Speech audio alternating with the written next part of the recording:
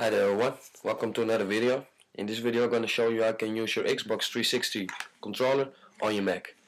First of all, you have to go to the website. I have posted a link in the description.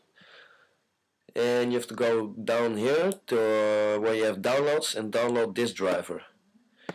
When you have downloaded the driver, you get a disk image, just open it and install.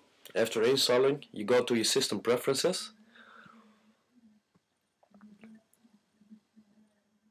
And you can see you have now a little icon here, Xbox 360 controllers. If you select it, you can see no devices found.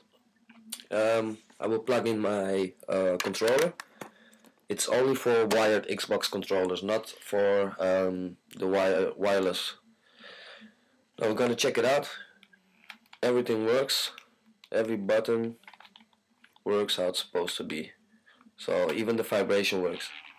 I don't know if you can hear it, but yeah, it's a free application. Just download it, install, and you're ready for playing games on your Mac. I've tested it out on a few games like Need for Speed. It works great, just like on the Xbox 360. I have no problems with it, no bugs or anything. So yeah, great application. So thank you all for watching. Please comment, rate, subscribe. Until the next time. Bye bye.